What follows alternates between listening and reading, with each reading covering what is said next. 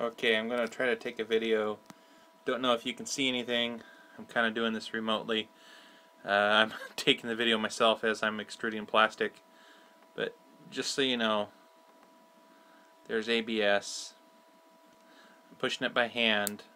I'll be pushing it by machine later on tonight or tomorrow.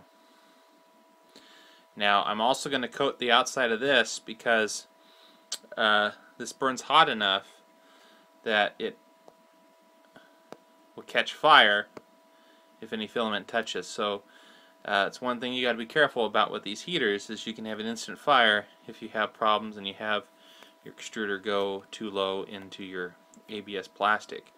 You could be using it and all of a sudden boom, boom.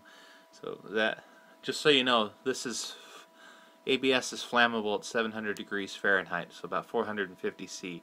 So this filament gets very, very hot just around the coils.